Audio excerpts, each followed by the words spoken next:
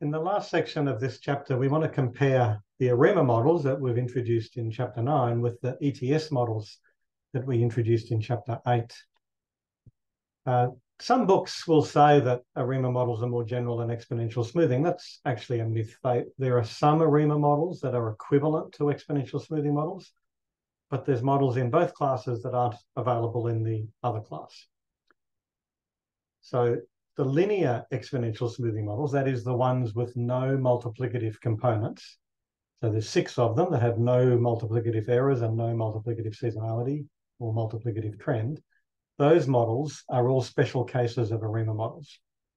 But any exponential smoothing model that has a multiplicative component, whether it's in the error or the seasonal part, it doesn't have an ARIMA equivalent model. On the other hand, there are lots of ARIMA models that have no exponential smoothing counterparts, including all of the stationary models and all of the models where P and Q are large numbers. It turns out that all the ETS models are not stationary, so that if you want a stationary model, you have to use the ARIMA class. The ETS models that have seasonality in them and that have a trend and not a damped trend, those ones have 2 unit roots. That is, they're equivalent to 2 lots of differencing. Models that have a seasonal component and a damped trend, or a seasonal component and no trend, or they might have no seasonal component, but they do have a trend, those models all have 1 lot of differencing in them. So you can think of the 2 families of models like this. The ETS models are a large class, or they're a finite class. The ARIMA models are the really big class. But the ETS models are a class of models where you combine components like trend and seasonal components.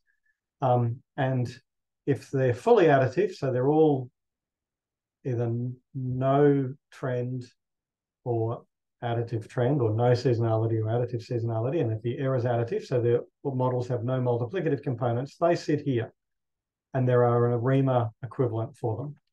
The models with multiplicative errors, or the models with multiplicative seasonality, they sit out here, and those models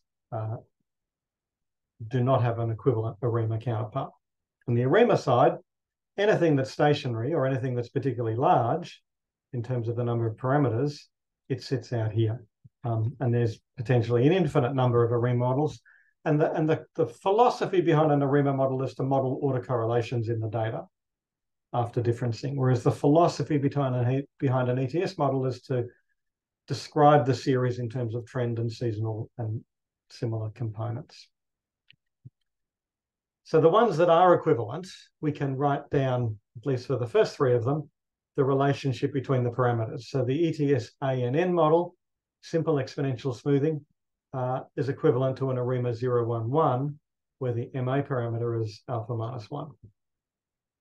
Holt's method with additive errors is an equivalent to an ARIMA 0, 2, 2, and Holt's method with damped trend is equivalent to an ARIMA 1, 1, 2. And there's a 1-to-1 mapping between the parameters. Interestingly, the parameter space for the ARIMA model is actually larger than the parameter space for the ETS model. Just take the first example. For an ARIMA model, the theta parameter has to lie between -1 and 1. Normally, for an ETS model, we require the alpha parameter to lie between 0 and 1. But as you can see from the relationship, if we took the equivalent part of the ARIMA space, theta between -1 and 1, then alpha can be between 0 and 2. But we wouldn't normally consider alpha bigger than 1 for an ETS model, so the space is smaller. Similarly for the other 2 here. The bottom 3 models are a bit more complicated because there's not a 1-to-1 mapping between the parameters. There's only 2 smoothing parameters in this model, but there's M ARIMA parameters. There's 3 smoothing parameters in this model, and there's M+1 ARIMA parameters. So there's generally more ARIMA parameters than there is ETS parameters, so there has to be some constraints on them. They're also quite unusual models. You normally wouldn't pick a MA component as big as this.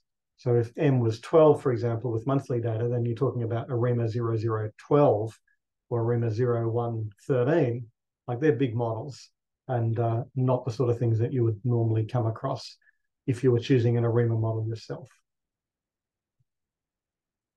Okay, so let's look at some examples where we compare the ETS class of models with the ARIMA class of models. So I'm going to do it for the Australian population data. So we take global economy, we pull out the Australian data, and we divide by 1 million to make the numbers a bit easier to plot. And then I'm going to use a time series cross-validation approach. So we take the data and we stretch it, where the initial data set is of length 10. So we need at least 10 observations to form a model. And then, of course, all of the rest of the data gets added in the stretched symbol. And for each model, we will fit an ETS model chosen automatically and an ARIMA model chosen automatically. Then we'll forecast them one step ahead and see how good they are. So this is the only way you can really compare an ETS model and an ARIMA model, because you can't compare them on AIC, because the likelihood of the ETS model is calculated in a different way from the likelihood of the ARIMA model. So the resulting AIC or AICC statistic is not comparable.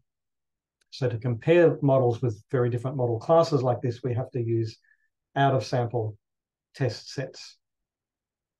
In this example, we can see that the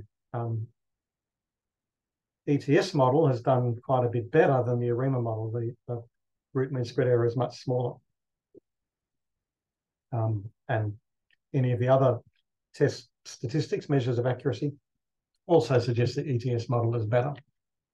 If we take the ETS model then and then apply it to the whole data set and forecast ahead, we can get forecasts that look like that. And as you can see, they've picked up the end of the series trend very nicely, projected it forward, very narrow prediction intervals. This is a really nice model for the population.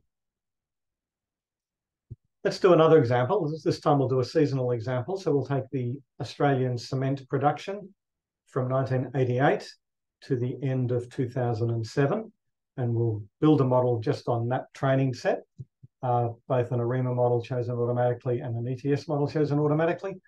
And that's what the ARIMA model looks like, a 101211. So, quite a complicated model with a lot of different parameters doing things and a drift to get the trend in the forecasts. The ETS model doesn't have a trend. It has multiplicative seasonality and multiplicative errors. And it looks like that. The gamma parameter is very small here.